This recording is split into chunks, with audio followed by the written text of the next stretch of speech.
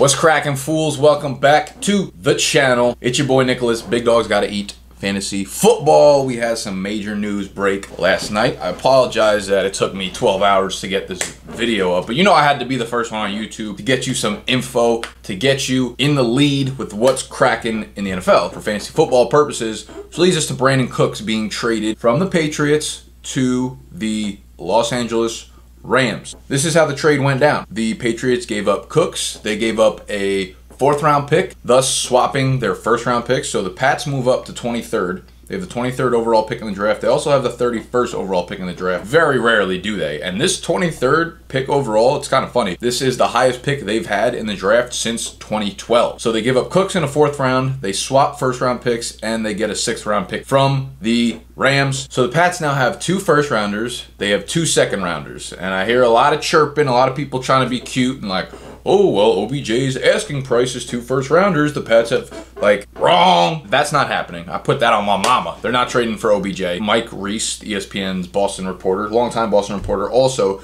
agrees with me on that fact. Sorry, my chair's mad squeaky. What's going on? So what I think they're doing, I think they found their guy in a quarterback, and I think they're looking to make their move with whoever they think that guy is. And with all this trade power, with all these picks, these assets, Patriots, they're either going to move up further in the 1st round to hit their guy, or they think their guy is going to fall to them, whatever the case may be. But I think they're going with a quarterback, and that's what they're doing with all these picks. But enough about real football. Let's talk some fake football, the reason y'all are here. One more thing before we start. If you sign up for my newsletter, which I'll link right here, you scroll down to the bottom and put your info in, I'll send you out 1 sleeper, 1 bust, 1 tip or trick every single week. No spam, no promotions, straight to your email inbox. So go sign up for the newsletter and you'll get that. But yeah, let's get cracking with some fake football stuff.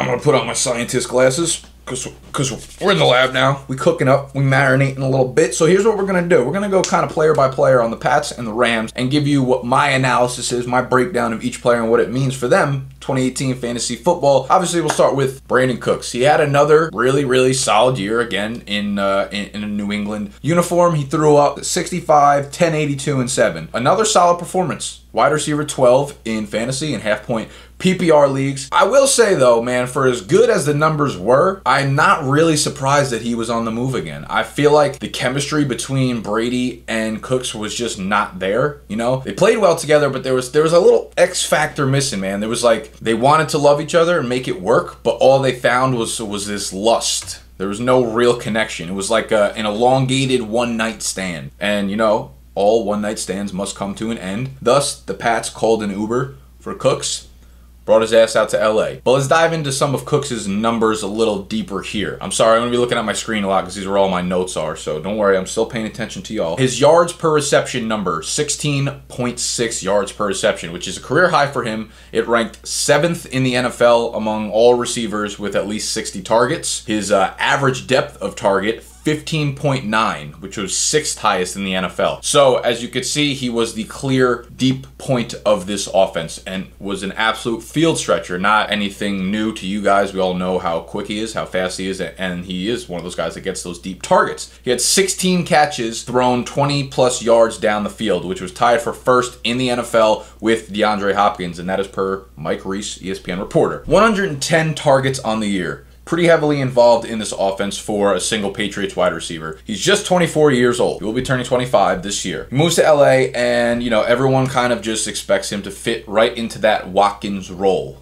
Is that the case? I think so. You look at how these players are used, how similar they are in terms of play style. As I just mentioned, right? Cooks is 16.6 yards per reception last year. Watkins was 15.2 years old. He will be turning 25 this year. He moves to LA, and you know, everyone kind of just expects him to fit right into that Watkins role. Is that the case?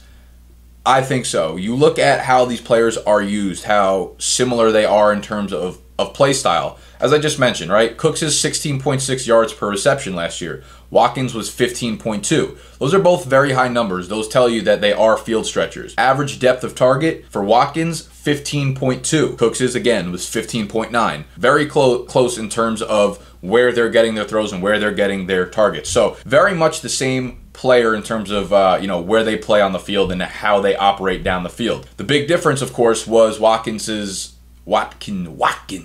his volume in the Los Angeles Rams offense. He only saw 66 targets on the year. Turn that into 39 catches, 593 yards, and 8 touchdowns. So 66 targets, but when you look at guys like Woods and Kupp, they combine for 170 targets. And it makes sense when you break it down further and look at this offense, the system, Jared Goff in particular, where he likes to throw the ball. So Goff's throwing location. He ranked 20th last year in deep ball attempts, and that's throws of 20 yards or more down the field. So deep ball attempts, 20th in the NFL per player profiler. 24th highest average depth of target, 8.5 average depth of target amongst NFL quarterbacks. He's not attempting a lot of deep balls, and even his shorter passes are shorter. Basically what I'm saying. 21st in air yards per attempt. So his game is not tailored to throwing the ball deep. His game is not tailored to playing with a guy like Brandin Cooks, which, obviously bringing Brandin Cooks to the offense is a great dynamic piece, but I think that obviously limits Cooks' ceiling. Cooks has always finished well in fantasy football, but the consistency had been a struggle, or has always been a struggle, right? He's kind of a boomer bust guy, and I see that as being his kind of label this year for 2018 fantasy football. Last year, he had 6 games. Of the 16 games he played, 6 games where he finished with under 40 receiving yards. Where you picked Brandin Cooks last year in drafts, he was probably a mid-third round pick, so he was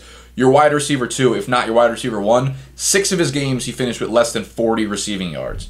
Basically a non-factor. I want to look at a couple other numbers as well. We'll look at how they were utilized near the end zone, towards the red zone and inside the 10-yard line. So last year, Brandin Cooks had 12 red zone targets. Watkins had 10. 6 targets inside the 10 for Brandin Cooks, 5 inside the 10 for Watkins. So they're used similarly in that fashion, but it's not very highly utilized. And you're looking at a guy like Cooper Kupp, who saw like 24 red zone targets and a ton of targets inside the 10-yard line. So seeing as Cooks's size is even smaller than Sammy Watkins is, it's hard to imagine that Jared Goff looks elsewhere again this season outside of like a Robert Woods or Cooper Kupp when they're in that vicinity of the field. Basically what I'm getting at is, Cooks's targets are going to go down almost indefinitely, right? He's not seeing the 120 targets he's been seeing with the Patriots, or even the 130 targets he saw with the Saints, with the Taints. What I think is he'll settle probably around the 100 target mark, and I think that's probably going to be similar for all 3 receivers in LA between Woods, Cooks, and Kupp. I would actually think maybe 100 targets is probably his cap for Cooks. And just another caveat. Per Mike Clay of ESPN, the Rams had a 3rd wide receiver on the field for 92% of their plays, which is the highest number in the entire NFL last year. So I don't think anyone's question was whether or not Cooks is going to be on the field, but maybe it was for Woods or Kupp. But that won't be the case. They're basically 3 wide receiver set at all times. So they'll all be full-time players. For Cooks, I see him more as a wide receiver 3, a boom bust guy. I personally will let someone else take him in the 4th or 5th round, and I would wait on him. I like Woods or Kupp, either of them, who are going to be drafted later than Cooks at their value. Something else I wanted to dive into that I think is a pretty big underlying piece of this kind of whole story is Robert Woods missed time last year, right? He played in 12 games. Those games where he missed time, though, was a big uptick in production for both Sammy Watkins and Cooper Kupp. You look at these numbers in the splits, Sammy Watkins averaged nearly 5 full fantasy points per game more when Woods was out of the lineup as compared to when Woods was in the lineup. So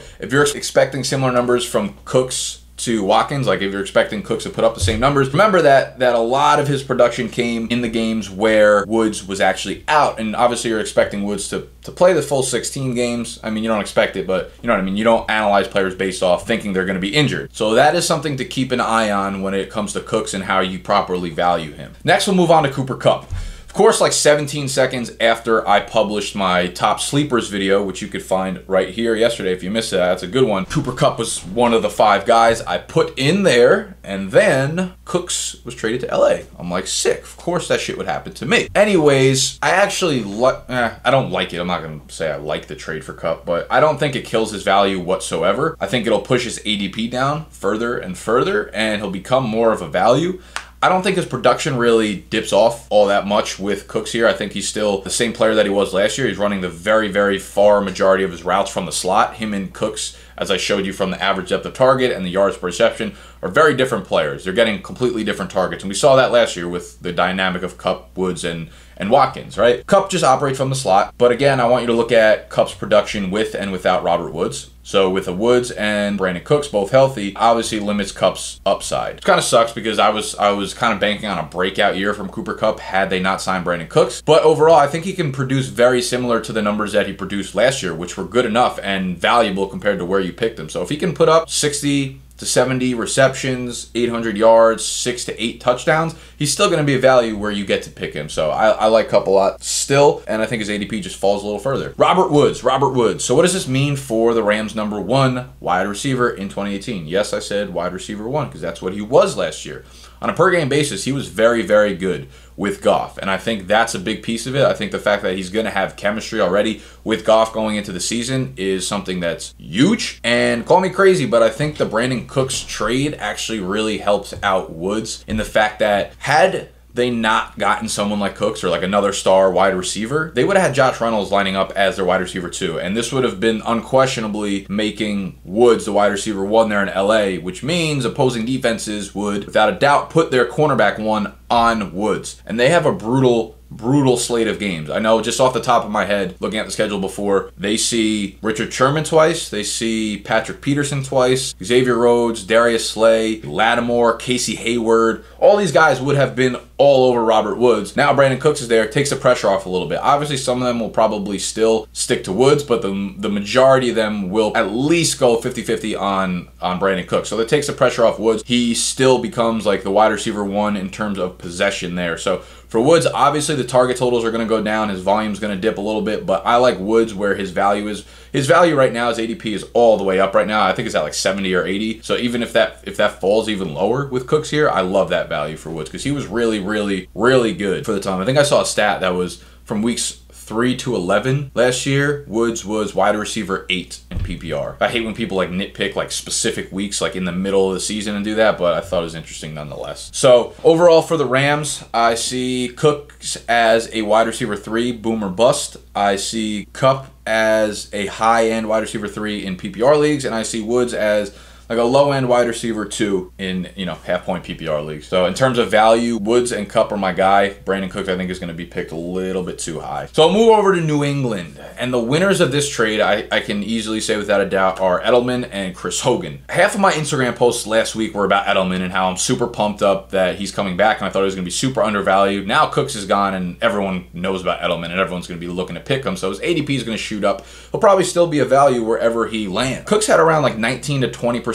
of New England's target share last year. Edelman from 2013 to 2016 in those 4 seasons had like a 27% target share. You see how big of a piece of this offense was, and that was with good receivers, that was without good receivers. Like, it didn't matter who came in, who came out. Edelman was still consistently at a huge piece of that target share. So with Cooks out, things should go back to normal. Hogan's going to be the #1 guy on the outside. Edelman's going to catch 40 passes a game for 80 yards, be a PPR stud. Gronk's going to go back to doing what he does, scoring touchdowns, racking up yards, clapping cheeks. You know what it is. It's cheek clapping season, y'all. Overall, I think Edelman's going to be a really good value in PPR leagues. Chris Hogan.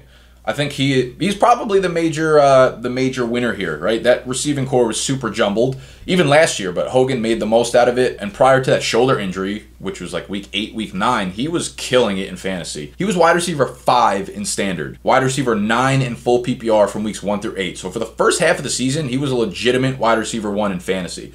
Then the shoulder injury came, he missed time, he was less than 100%, and that kind of killed everything. But he did end the season with a monster Super Bowl. 6 catches, 128 yards, and a touchdown. Do not forget that, how he ended it. Hogan's only 29 years old. He'll be 30, I think, by the start of the season. Cooks and Amendola are both gone, which frees up about 200 targets to split between Edelman and Hogan Hogan obviously already had his share of targets there. He was averaging nearly 7 targets a game in weeks 1 through 8 with an average depth of target of about 12.9 yards. Cooks, nearly identical. For the first 8 games of the season, 6.3 targets a game, average depth of target, 12.9. So they were basically the same player on the outside, just splitting the same targets. Now, a lot of those are going to be siphoned into Chris Hogan, and I think that's going to turn out to be a monster upgrade for him in the fantasy realm of things. So I think he has a really legitimate good chance to be a wide receiver 2 in fantasy this year with upside. I think both Edelman and Hogan both have that potential. Other Patriots wide receivers, and I know you guys want me to say, how bad do y'all want me to say that Malcolm Mitchell's gonna break out this year? You ain't gonna get that from me. It just ain't gonna happen. Here's the thing. Malcolm Mitchell, he'll return this year as probably the wide receiver 3 on the team. He missed all of last year with a knee injury. He missed 4 games back in 2016. So health has always been a concern. He struggled with injuries during and since his entering of the league. Overall, I think people just really like this guy's measurables. He ran a solid 4.45 40, has a really good burst score. This is per player profiler. And we saw flashes back in 2016. He had some big games, some big plays. But this offense right now, especially with all the pieces there, does not scream out like Malcolm Mitchell breakout. There's just too many options. Like I said, best case scenario, he's wide receiver 3 there behind Hogan and Edelman, which makes him the 5th receiving option on that team. Behind those two, Gronk, either Burkhead or James White, whoever in the passing game. So I'm not excited about Mitchell. I think he's a rotational player who will probably get 40 to 55% of the snaps on the team. It's not a guy you want in your fantasy lineup. Everything I just said is basically the exact same breakdown for Kenny Britt, Philip Dorsett, Cordarrelle Patterson, with even less. So if I had to take one of those 4 guys, it would be Malcolm Mitchell, just based on his athletic ability, his measurables. He's been with the system for a while, just 25 years old, so potential still to come. He is not going to get that much playing time this year is basically what I'm getting at. And that kind of wraps it up. But before we go, I want you guys to do a couple things. If you haven't already signed up for the newsletter, do that. Leave a comment down below. Half point PPR, who would you rather have, Hogan or Edelman this year? And I also want to do a quick word from the sponsor. Today's video is sponsored by fantasyjocks.com. Where you at, Ring? My little ring-a-ling. They are the #1 source for fantasy football league equipment. Talking about live draft boards, if you do a live draft board with your friends, they have very good draft boards. Comes with a whole kit of t-shirts and mugs and Sharpie and everything you need for your draft. They obviously have rings, they have belts, trophies. The belt is legit. This thing is very high quality. Have your league mates all chip in 10 bucks, 12 bucks or whatever, and then you got a belt for life. You got a belt for your league. You can engrave the champion's name each year in and year out, so you know who won. Y'all can talk a bunch of smack with it, or you could, chip in 5 bucks for a ring, chip in 7 bucks for a. They have sick trophies like Lombardi trophies. FantasyJocks.com. Go check them out. I'll have them linked in the description. Thank you, Fantasy Jocks, for sponsoring this video. And that's going to be the end of this video. Please scroll down, give the video a thumbs up, and subscribe to the channel if you're new. Leave a comment down below of anything you want, fantasy football related. I'll talk some smack with y'all. We can get in the grit. We can do it. We can get real. Anyways, that's it. Give it a thumbs up. Peace.